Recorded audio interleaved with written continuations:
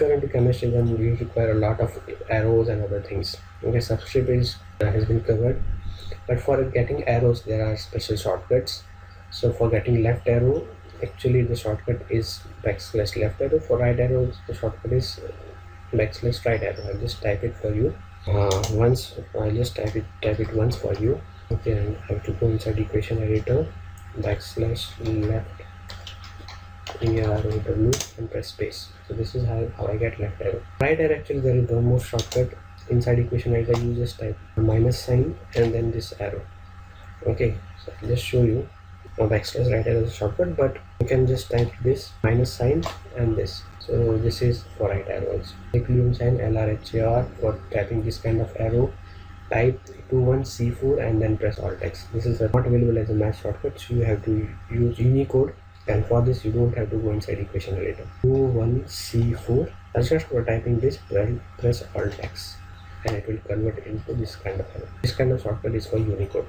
This type Unicode. This is Unicode of that, and for converting Unicode number into actual symbol, just have to press Alt and X together. For precipitation down arrow, for gas liberation up arrow, for writing above arrow, actually you have to type, see whatever you type, you want to type above any character or below any character, use this kind of shortcut, backslash above, and include whatever you want to type above some symbol, include it inside this bracket. Okay, I'll just give you a short demo for that. Alt equal to, suppose I want to have a right arrow and I have to type above this arrow, above, and whatever I will type above this arrow, maybe above this arrow.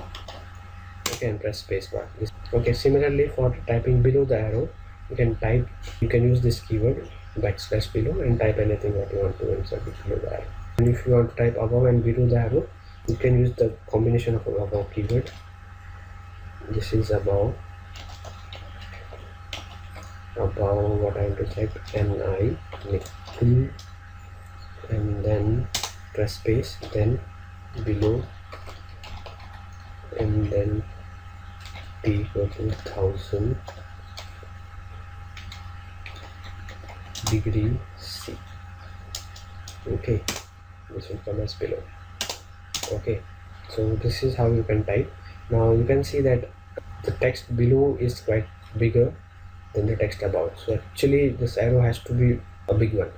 So what you can do is you can just type the first thing which is bigger. I'll just show it. Alt equal to this arrow. Now I know that the thing that I'm going to type below will take more space lengthwise than the thing that I'm typing above. So first include the thing which takes more space. Below, T equal to 1000 K, and just put K, and then above and 9. This is how you can just manipulate something to get the desired output. So here I included the bigger thing first and the smaller thing afterwards. Now there are a lot of when you are typing chemicals.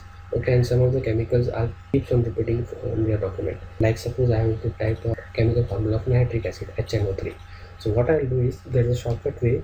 I can just insert an autocorrect option or something that I use quite often, right? So let us say I'm typing this HNO3 quite often. So I'll just copy this. I'll type it once. Okay, Alt equal to HNO and underscore 3. I'll copy it.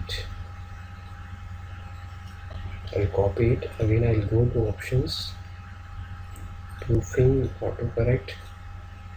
Now I want to add this as formatted text. I can make a shortcut, HNO3. I can put already there. I'll give HNO3.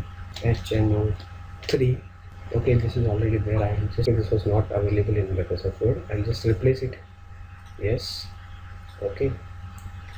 And whenever I type this shortcut HNO3 and press space, it will just give that whatever I have set for that shortcut. You can set multiple things, whatever you want, in that pre-formatted text using this math autocorrect.